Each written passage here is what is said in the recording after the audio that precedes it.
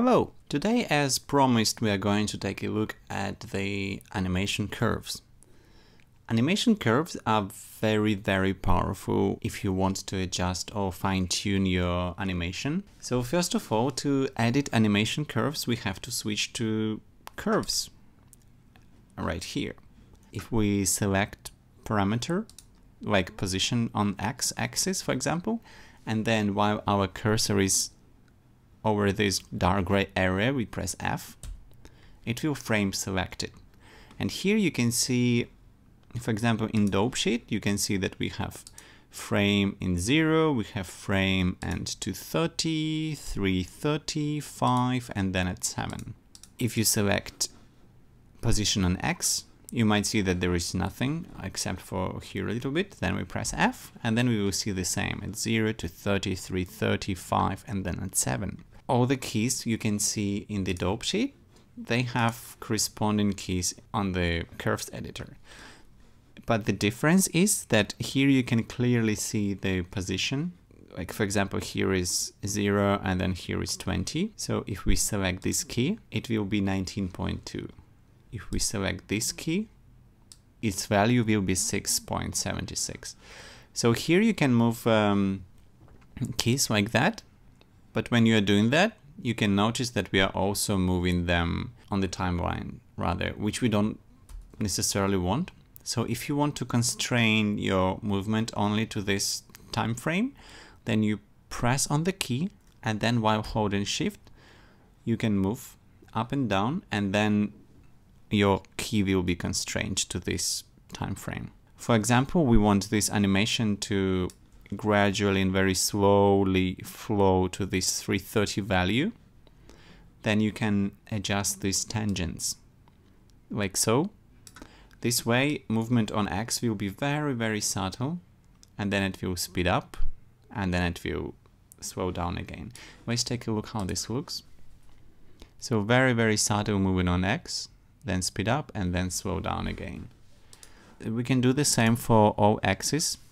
Press F to zoom in, and then move it a little bit to the top. Same on the Z.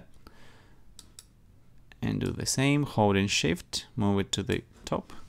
Let's play and see. So we have to observe very slow movement, then really speed up, and then slow down again.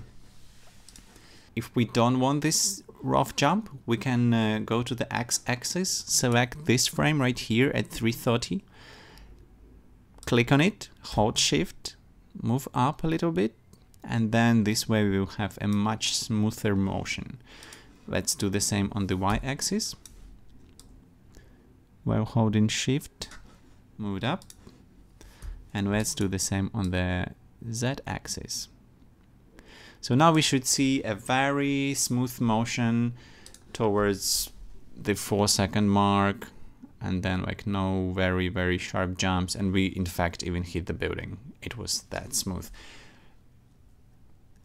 You can notice there is something strange going on, but this is because our rotation also has this values being animated.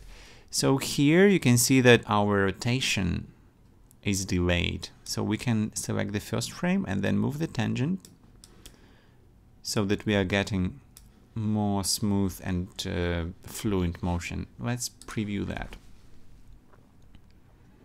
Now you can see that our rotation started almost instantly. What we can do is we can make arrival a little bit more smooth. Right here, let's do same on the Y-axis actually is fine.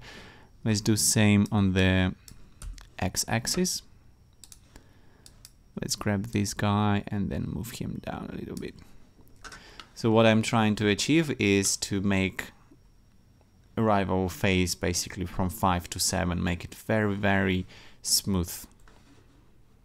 Also, we can go back to the dope sheet, and then we can actually grab these position frames and then move them to the 10-second mark.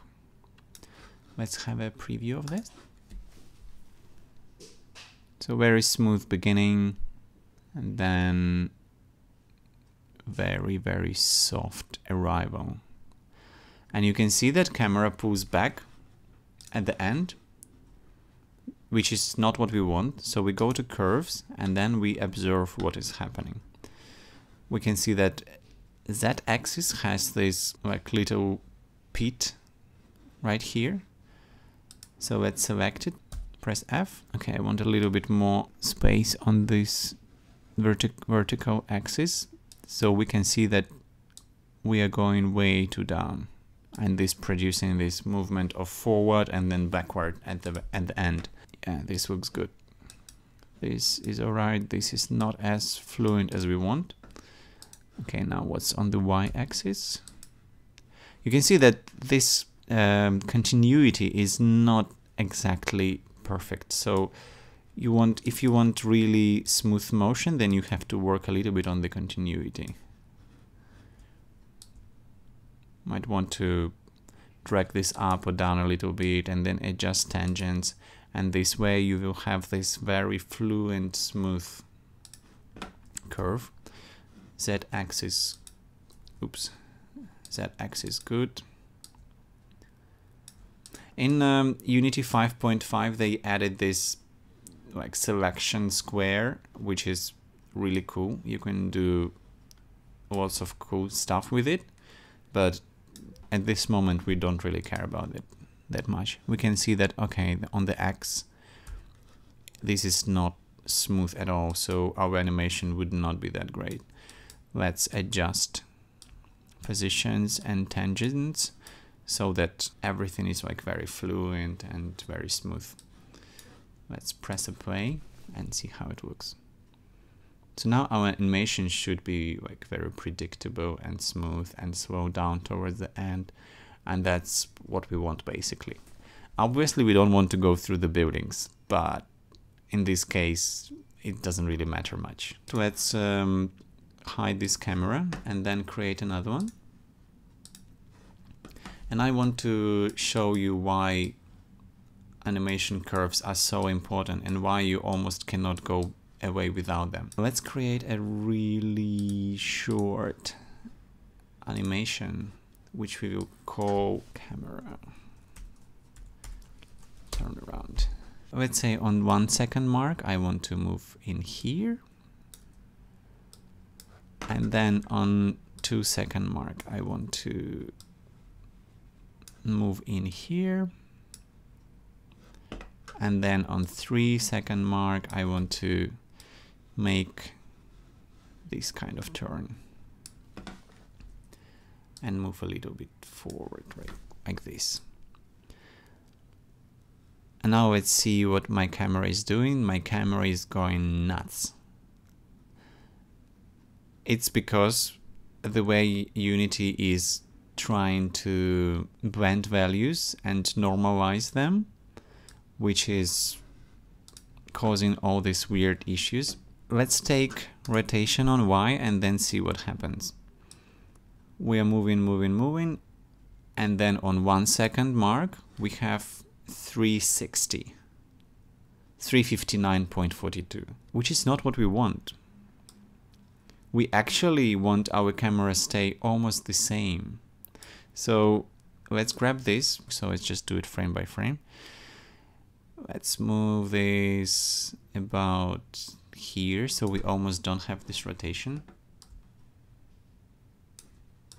And in here as well. So what we want is here we want to be a little bit more dramatic. Yeah, like here. And then for 3rd second we want it to go all the way right here, like so. This way our camera will do what we want it to do. Yes, this is something I have noticed while animating, and yeah, if your camera goes crazy, just switch to curves, and then this way you will have much more control over what's going on, and you will also see why the camera behaves the way it does. If you want to have a very sharp turn right here, we can actually break these tangents. So right click on this and then select broken. We can move this one to slowly and gradually turn to its current rotation, and then we can make a very unnatural but super sharp turn. You should see a very, very sharp turn, like very fast. First we slow down and then very, very sharp turn. Yeah, like that. There are several ways you can deal with tangents. It can be either auto, like this, and then you can adjust them. It can be flat, which will just flatten them for you, which is very useful if you want to create loop. You can make flat in here, and then this one, yeah, also move to 0 here, and then you can also make it flat, and then you will have a perfect loop. Or you can have a broken, and in case of broken you can adjust them independently. I really hope this was helpful for you, and see you next time. Let's make something awesome.